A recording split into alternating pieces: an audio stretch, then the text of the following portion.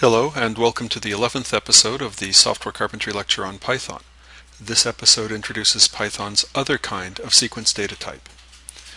As we saw a few episodes ago, a list is a mutable sequence of values which can be of any type. A tuple is simply an immutable sequence of heterogeneous values, i.e., a list whose entries cannot be changed after its creation. At first or even second glance, it may seem strange to have tuples in the language. Why provide a less general kind of collection? The full explanation will have to wait for the lecture on sets and dictionaries, but tuples allow us to do a few useful things even before we get that far. In Python, we create tuples using parentheses instead of square brackets. We still index them with square brackets though, because everything in Python that's indexed uses square brackets. For example, here's a tuple containing the first four prime numbers. Just as with a list, primes of 0 is its first element, and primes of -1 is its last.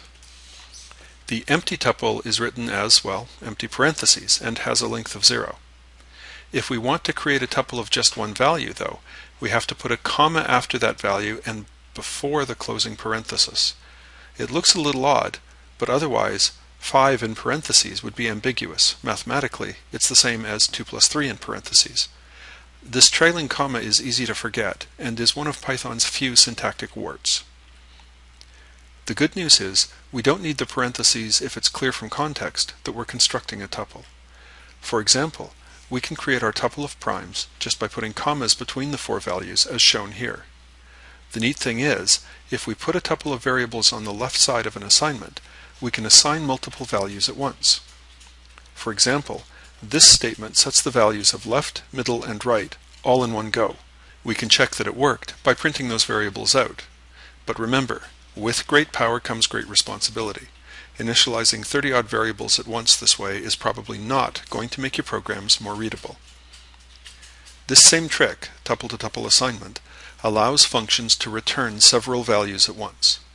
For example, here's a function called bounds that returns the lowest and highest elements of its parameter values at the same time. Sure enough, it returns a two-element tuple. And if we assign that tuple to a pair of variables, Python unpacks the two values and copies them into the variables in the right order. Functions sometimes use this technique to return a success or failure flag along with their actual result, which is only valid if the flag indicates success. Here, for example, read if available returns either true and a list of data values, or false and an empty list.